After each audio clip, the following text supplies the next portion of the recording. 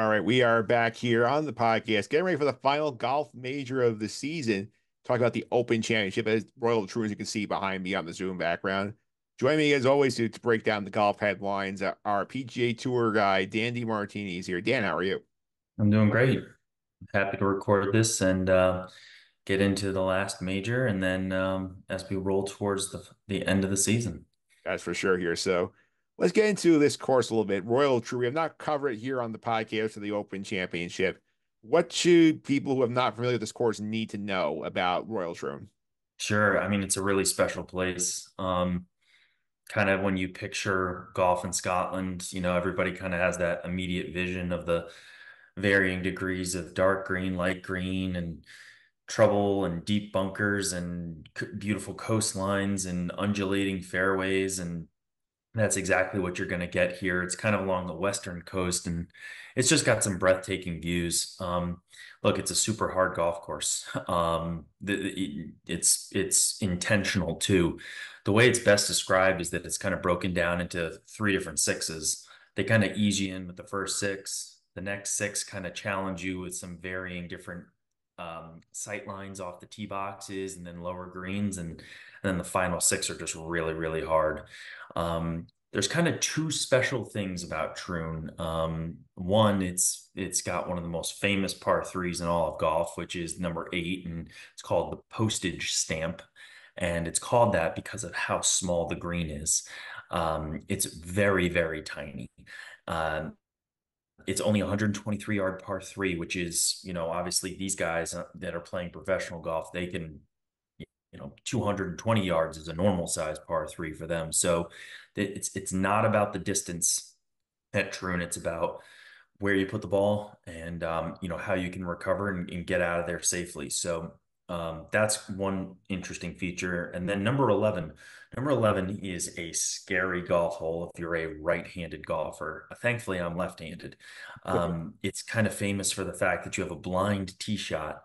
Kind of, you can't really see where the fairway is, but all you can see is the rail, the train, basically there's train tracks that go all the way down the right-hand side. It's one of the hardest holes in all of golf. It's the 11th hole, par four. It's really going to make or break a championship round. Really excited to see how the guys play that one. And once again, even if you landed in the fairway, then you have a super narrow approach shot to get to the green. So it's a really special place. You are going to face heavy winds off the coastline, especially during the first few holes and the last few holes. That's what makes golf in Scotland special. Weather's always going to play an interesting factor. And, this year it feels like the general trend in the majors is that the weather has not made a huge impact. They obviously had a little bit at the PGA, but I definitely think that the golf course is going to play true to Scotland. It's going to be a great test to finish the season. Yeah, that's for sure here. And what kinds of golfers are going to do well on this course, you feel like? Yeah, I mean, here's the thing that they, talk about a lot over in Scotland. It's what's special about golf over there is that it doesn't favor any one particular type of player. And that's why it's the truest test in golf, right? So you've got, guys, if you hit it long off the tee, yeah, you might be rewarded with a shorter shot, but you might have put yourself into a terrible vegetation area or some sort of a very awkward stance where you can barely get your club through.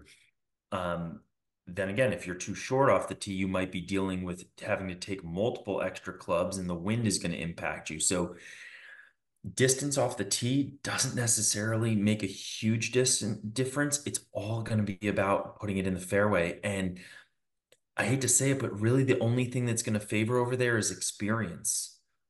I tend to feel this year I'm leaning a little bit more towards, players that are,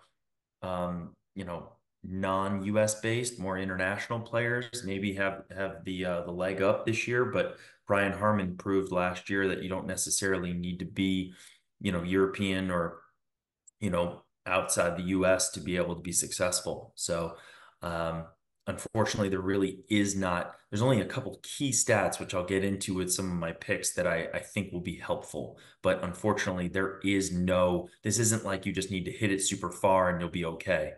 Um, it's a true test from tee to green.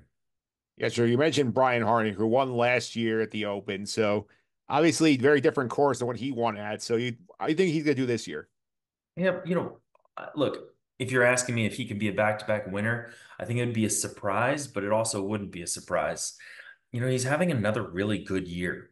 He's finished 21st. I think he's 20th or 21st in the FedEx Cup right now. Depends on how things shake up this weekend. He's had a tied for second at the Players Championship. He was tied for ninth at Travelers this year.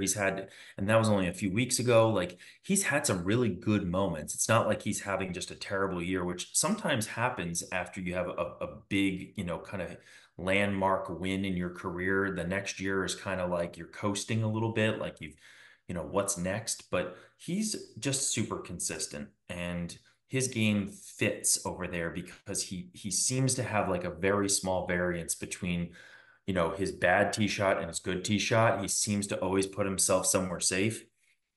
He also just is a cool character and his part of your attitude over there matters. I don't think that you're I think the guys that are going to be successful over there are the ones that are able to kind of think, okay, I hit a bad shot. Let me just get myself back into it and keep going and not let that shot affect me throughout the rest of the hole. So Harmon absolutely would be a surprise, just knowing how many of these really big name players throughout all of professional golf, all the tours, have been playing so great in the majors. I think it'd be a surprise, but also he can show any given week. Brian Harmon has proven he can be in the top mix, especially during a major. Yeah, that's for sure here. And you mentioned before you had some top guys you're watching here for the tournament here. Who are some guys you think can do well at the Royal Troon? Yeah, and obviously, you're going to see when you look at just kind of who the odds-on favorites are, and you're going to see the Schefflers and the McIlroy, and once again, they're both playing great. DeChambeau has obviously proven that he's brought it this year during the majors as well. Those names aren't necessarily, anything that's, earth-shattering, but some guys that I do like that I think might break through here. There's a couple. So obviously, Ludwig Aubert is a name that can constantly is in the top five discussion in terms of odds makers. Something that you won't see very often though is, um, he's gonna jump onto that leaderboard. He's gonna put himself in a good position, and then he might not necessarily hold on to that lead. I think the best thing for Ludwig this week would be get himself into the mix, but don't be leading the tournament. If he's kind of hovering on Saturday and Sunday and he's only a shot or two back, I'd feel really good about him getting it done this time because he's got one of the most beautiful golf swings I've ever seen. I got to see him in person last fall play, and he just the way he swings at a golf ball, it's just like it's like the ideal golf swing. And he's young, but I think he's proven that he can play and compete with the best in the world everywhere he goes. Another name, obviously, is it's starting to really catch on with a lot of golf fans, and I think this could be a really interesting week for him too, is Akshay Bhatia. Um, a lot of people were rooting for him. He was having a fantastic tournament at the Rocket Mortgage, and down the stretch, a couple things didn't go his way, but people forget he won Valero earlier this year. I think he tied for fifth at Travelers as well, and he's currently, hovering. I think he's 11th or 10th in the FedEx Cup right now too. So he's having an amazing year. He's a young guy. A super young guy, by the way. I believe 21 or younger right now. He's just, you keep forgetting. You think these guys are, 25, 26, 27, but no, like he's just getting his career started here, and he's had so much success. So I really think this might be an interesting coming out party for him too, just knowing the trend of how he's been playing lately.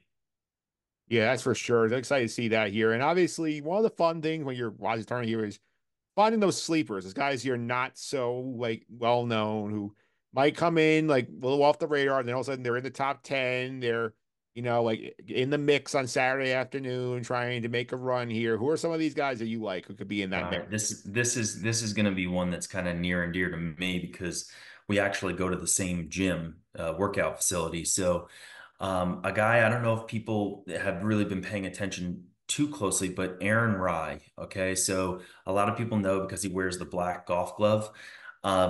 He is a player right now who's just absolutely scorching hot, and you can tell that he's put in the work. I've seen him train with his training staff and whatnot. And this guy works super, super hard in the gym. He's got his body in great shape and he's just really ready to continue to make a big push. I mean, I don't think people have processed this, but I think in his last five tournaments played, he's finished in the top 20 in every single one of them.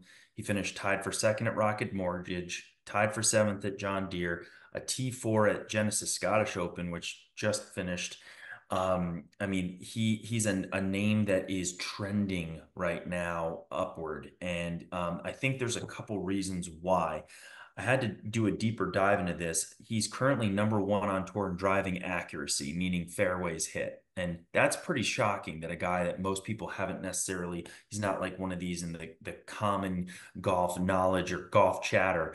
But he's literally number one in driving accuracy. He's also top five in strokes gained, which is a little bit more of a complicated stat to describe for a podcast, but just know that Scotty Scheffler is number one and he's only four spots back. So anytime you're really close to Scotty Scheffler in a statistical category, you're doing great.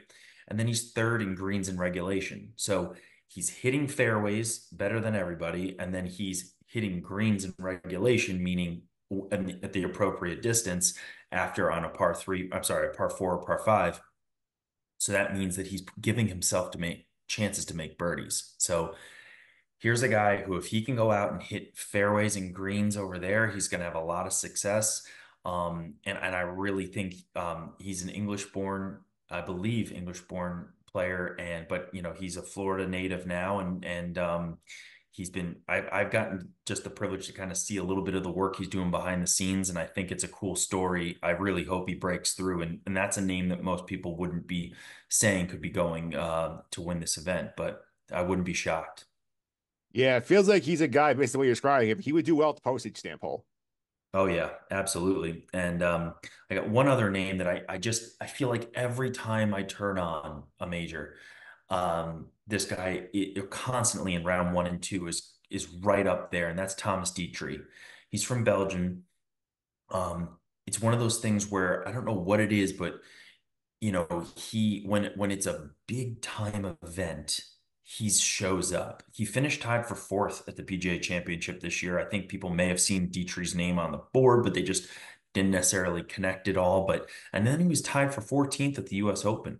So here's a guy that not a lot of people know, as a dominant, PGA Tour winner or a DP World Tour player as well in the past. And but he's got two other top tens on the PGA Tour this year. He's currently 30th in the FedEx Cup, and he's just having a really, really good year. And I think that um, I wouldn't be shocked if you were going to tell me, okay, which of the four majors would Dietrich's game fit best, especially being from Belgium, like being from overseas, you would have to say the Open Championship. So, and if he was T4 and T14 at the last two, then maybe this is one to be in the mix too. So Dietrich and Rye are two names that would be on my sleeper list.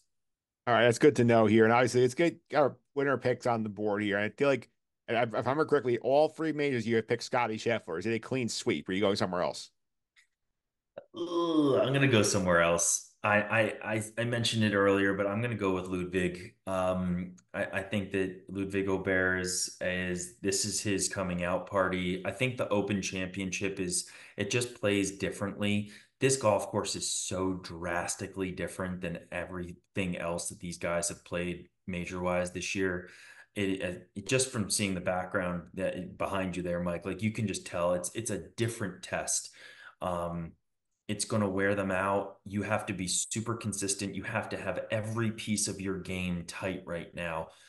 Scotty makes a lot of sense to win this one, but I feel like I just have to lean towards let's go with something fresh. Let's have Ludwig kind of cement himself as this next big up and coming name that's going to be kind of a challenge to the U.S. players, um, kind of going forward when it comes to President's Cups and things of that nature. So I'm excited for him, and I think it's going to be a really great week of golf.